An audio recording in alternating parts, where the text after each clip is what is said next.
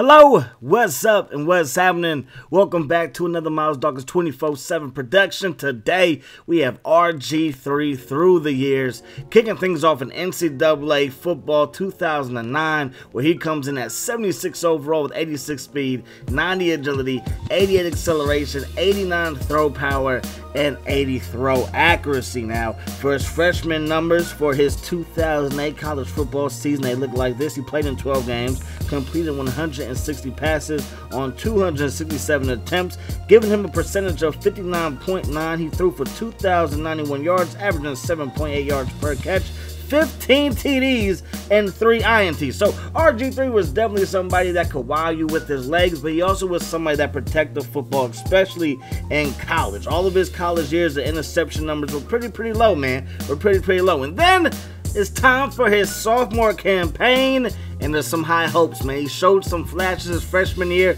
People are thinking about some big things for RG3 and the Baylor Bears for his sophomore season. But first, before we get into that, let's look at his numbers for NCAA football.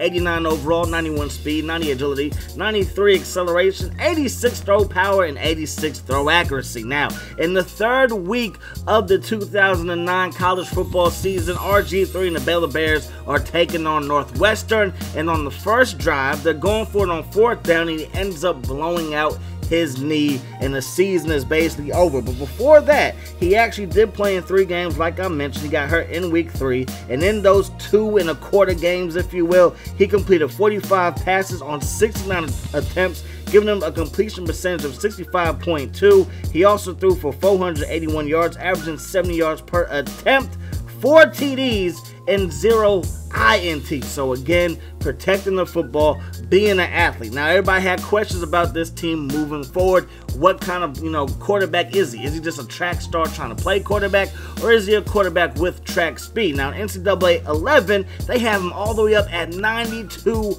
overall with 84 speed, which I think is pretty low. Now, I do understand it. He did just come off of a torn ACL, but I mean, 84 speed for somebody who runs track, that's kind of iffy if you ask me. 92 agility, 99 acceleration, so I guess it kind of balances out right there, but still, 84 speed is a tad bit low. 92 throw power, 85 throw accuracy. Now, his numbers for the 2010 season, which would be his sophomore year, played in 13 games, completed 304 passes on 454 attempts for a completion percentage of 67. Doing his thing. 3,501 yards, also averaged 7.7 yards per catch or per pass, 22 TDs, and 8 INTs. Moving on to NCAA 12, 95 overall. We know this is the year that he wins the Heisman. He does big things, man. 95 overall with 84 speed, 92 agility, 99 acceleration, 91 throw power, 90 throw accuracy. Definitely doing his thing. His numbers look like this: 291 completions on 402 attempts, giving him a completion percentage of 72.4. So it really confused me when people were saying that he wasn't accurate coming out. Now, there was a lot of people that said RG3 shouldn't be the number 1 pick. It should definitely be Andrew Luck. But to say that he's not accurate, to me, was just absolutely bananas. 72.4 completion percentage, 37 TDs, 6 INTs, 4,293 yards through the air. His numbers on the ground for his career, 2,254 yards, averaging 4.3 yards per carry, 33 TDs on the ground for his whole career, man. His best year was his freshman year when he ran for 843 yards. His last season, he ran for 699 yards, and he had 10 TDs. Now, when we add up all of his overalls, 88 overall is his average for NCAA football. And of course, he was on the cover of NCAA 13, and you could of course do the Heisman Challenge with him, with Barry Sanders. It's a pretty dope game mode, man. Now, Madden 13, he is a rookie, and he's 83 overall with 93 speed, 95 throw power, 80 short accuracy, 85 medium accuracy, 88 deep accuracy. So as a rookie, I mean, you couldn't go wrong, man. You couldn't go wrong. And then, of course, man, the year that he had for Washington that season, pretty solid numbers. It says that he started 15 games, so I believe he got injured, and I want to say Kirk Cousins started a game. I do believe that Kirk Cousins started a game. Now, anyways, man, he was 9-6 as a starter. He completed 258 passes on 393 yards, 20 TDs, and just 5 INTs. That ratio led the league. We're not talking about Drew Brees or Aaron Rodgers or Matty Ice or Tom Brady or Peyton Manning, who was just now playing for the Broncos. We're talking about a rookie quarterback that was labeled as somebody that was not accurate. You know what I mean? And the fact that he had the #1 ratio TD to interceptions in the league for his rookie season, pretty impressive. And he also ran for 815 yards on 120 carries, and he had 7 TDs and a league high 6.8 yards per rushing attempt. So that right there, that great season got him to 89 overall, but we all know what happened in the playoff game. He really messed up his knee. Now he messed his knee up during the season as well. He wanted to play in the playoff game. Hey, kudos to him. He's the quarterback. Allow him to do that. I don't think anybody really saw a problem with him playing in that playoff game.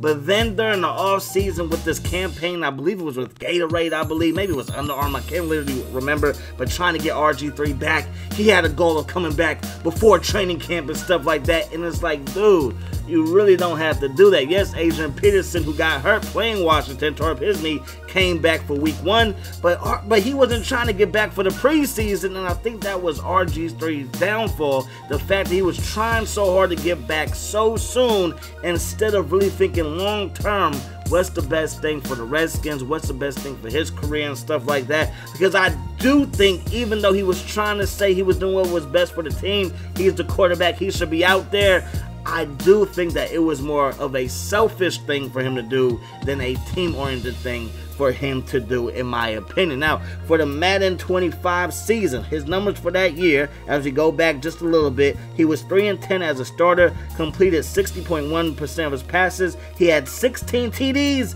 and then he had 12 INTs. His numbers for this season, which would have been 2014, 4 TDs, and then 6 interceptions. He went 2-5 as a starter. He started 7 games, completed 68.7% of his passes, which is pretty high. But those interception to TD ratio was pretty pathetic, if you ask me. Now, Madden 16, Madden 16, 78 overall with 90 speed, 92 throw power, 84 short accuracy, 70 medium accuracy, and then 65 for his deep accuracy. And this was basically the year where they shut him down completely. As I look at the notes that I took, he might have played in a game, but his stats are nowhere to be found.